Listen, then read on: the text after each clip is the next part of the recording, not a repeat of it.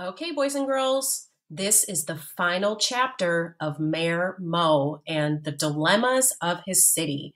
Again, keep in mind our lines of inquiry. Local governments work to promote the common good. As you're listening to this story, ask yourself, is Mayor Mo's decision promoting what is good for all? Or is it promoting what is good for one person or a small group of people? Next, think about this. Laws and regulations promote order and security. Does Mayor Mo's law or rule in this next chapter make things safe and more secure? Think about those things while you listen. Mayor Mo's dilemma. Stop and think. What might this chapter be about using the title? One morning, Mayor Mo was shuffling through the papers on his desk.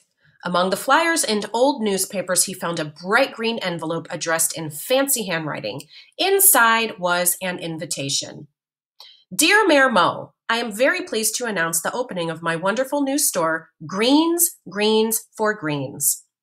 This unique store sells only green things to green creatures. Even though you are orange, because you are the mayor of the city, we would be delighted to have you join us on Saturday to celebrate our grand opening. There will be delicious green snacks for all. Your friend, Mr. Green.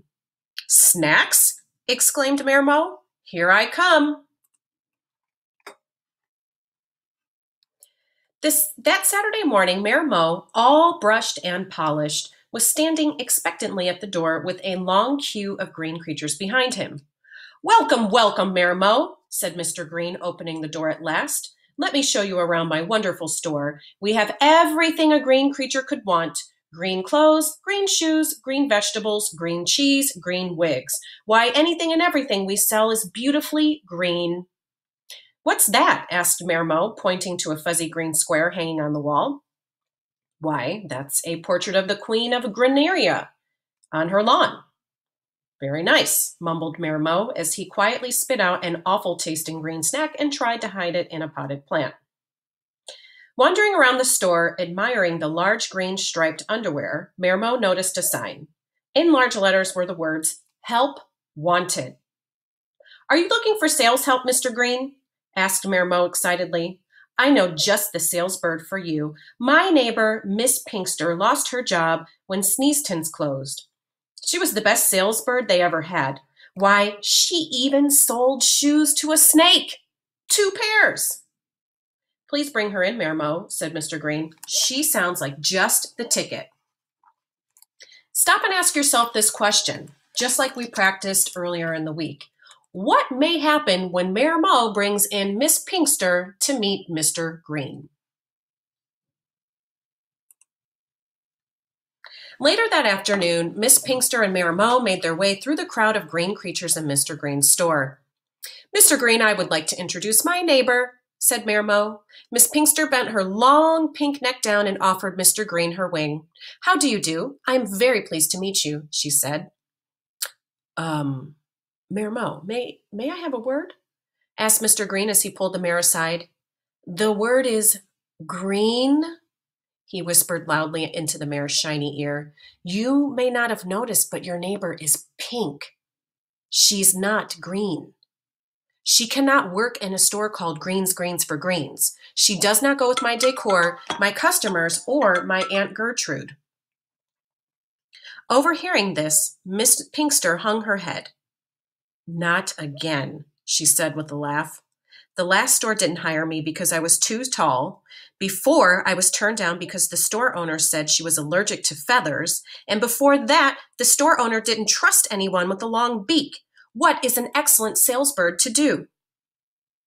Mayor Mo scratched his fur. He wanted to help Miss Pinkster get a job, but he also knew that Mr. Green didn't want anything in his store that wasn't green. What to do? He decided to go to City Hall to see if the councilors could figure this out. Stop and ask yourself, what's the dilemma?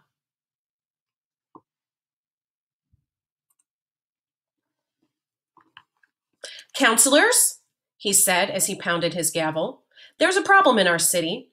How can an excellent salesbird get a job selling excellently when she is the wrong color? Mr. Green is a businessman who has opened an all-green store. Shouldn't he be able to decide who can work there and who can't? What? Exclaimed Counselor Bug from just above Mayor Mo's ear. That's not fair. What if all of us refused to work because of our shape, size, or color? No one would get a job. But no one was listening.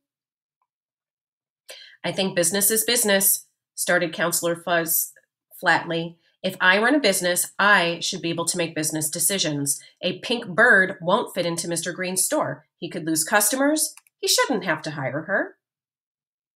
But who wants customers who don't like the color of the store's salesbird? Asked Counselor Quackley. You are right, joined in Counselor Cuddly. We need a new law. All businesses should have to hire workers who can do the work, no matter what they look like. While the counselors were debating and deliberating, Miss Pinkster waited sadly outside the green store. As she stood there, she saw her friend G.Q. Longnecker, the well-known model and fashion blogging giraffe, strolling by. Can you make a text-to-world connection or a text-to-self connection here? If you think of something, share it with your teacher after the video. GQ, she called. You must come and see this lovely new store. Oh, exclaimed GQ Longnecker, a new store? And it is all green, my favorite color. I must purchase a new scarf to match my lovely green eyes. Miss Pinkster and Mr. Longnecker walked into the store. 4 green customers looked up in shock. They put down their green items and hustled out of the door. Oh no, moaned Mr. Green. Now look what you have done. Ooh, look at all the green scarves, cried GQ, ignoring Mr. Green. This is the best collection I have ever seen. I must write it up for the Giraffe Shopping Guide. This could become the most popular store in the city. Indeed, Miss Pinkster responded. Did you know that there are 256 shades of green and that Mr. Green's store has socks to match all the scarves? Let me show you around this lovely store. Mr. Green scratched his emerald head and wondered whether hiring Miss Pinkster would ruin business or help it. So we're left on a cliffhanger. We don't know whether or not Mr. Green will hire Miss Pinkster. Was the dilemma solved? Share your perspective with your teacher. What do you think Mr. Green should do?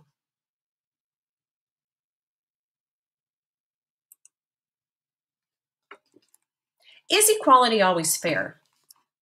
Living in a democracy gives us the right to equality, which means that we should all be treated fairly, even though we are all different from one another. Equality means that we each get to be who we are and get to pursue our dreams. Treating people negatively because of something they can't change, such as their race, skin color, gender, age, disability, the kind of family they live in, the languages they speak at home, and other such characteristics, can create problems that are very difficult to overcome. But sometimes there may be reasons for distinguishing between people. For example, we divide school classes by age or ability. Some schools or sports teams are only for boys or only for girls. Some schools are only for people who are deaf or blind. Do you think it is ever fair to treat people differently because of their differences? Do you think Counselor Cuddly's idea for a new employment law is fair? And that is where we end.